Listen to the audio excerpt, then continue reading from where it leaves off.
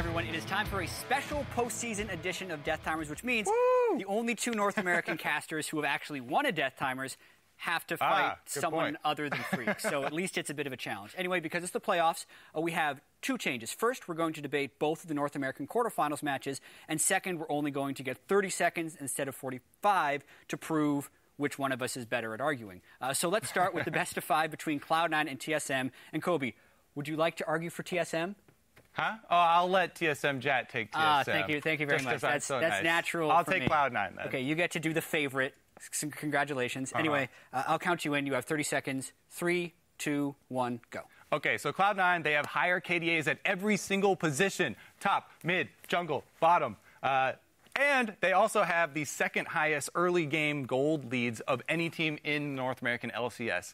Now, this plays into their skirmish style, where they play around Rush and Jensen's mechanical abilities, and this is the perfect thing to highlight TSM's current weakness in their lack of coordination between their team members. TSM have lost a number of games, messing up team fights later in the game. Cloud9 can highlight this, forcing TSM into high-pressure decisions that they have to make between objectives and between... Between objectives and between something else. There's no way of knowing. Wow, 30 seconds is so short. You got to get quick with this, man. Okay, so I'll do TSM. You count me in so I don't cheat and start it. Okay, ready? 3, 2, 1, go. Of course TSM's going to win. They've been to every single North American finals, dude. History repeats itself. Also, TSM has a lot of talent. They actually win lanes. Bjergsen and Doubled have the highest CS differential at 10 of both mid laners and bottom laners in all of the North American LCS. CS doesn't win games. That's a stat you're not allowed to talk. KDA doesn't matter either. And they have Weldon back. When they had Weldon, they crushed COG in 29 minutes. He has been out contracting with other teams. Their mentality has been what's crushing them. Their communication has been inferior. But with Weldon, a lot of that gets fixed, and they can use those CS differentials to get victory.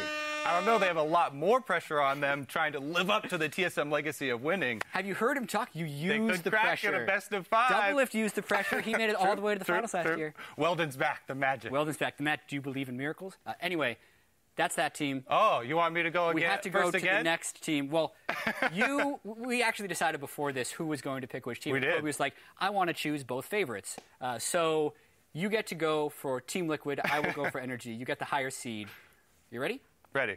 3, 2, 1, Team Liquid. Now, this matchup, also, there's a huge advantage for my team in the early game because Energy, they have the second worst early game of any team in the North American LCS. And I think that Team Liquid can take that early game and ride that to victory in the best of five specifically. I think that Loco Doco is one of the most underrated coaches in the North American LCS this year, and he should be able to set up a team comp just structured around playing to their win conditions around Piglet in the bottom lane, who has been a huge carry for Team Liquid.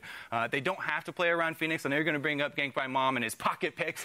Pocket picks, keep him in your pocket. That's so fast. But his pockets are so deep, man. All right, I'm ready. This is easy.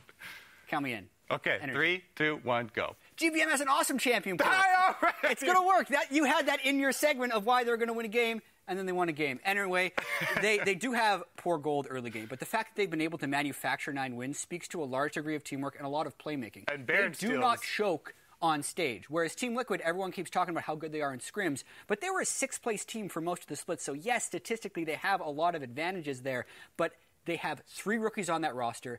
They do not have the experience of Impact, who's a world champion, and GBM, who's been a veteran for a while. You know who they also have? Is Moon on Energy, who is also a rookie. That wasn't part of my environment. And the other thing is that pocket picks for GBM, Phoenix plays the meta picks. What's better, pocket picks or Azir and Corki, most popular mid-raners? We're not arguing anymore. We're done. Anyway, you've heard what we've had to say.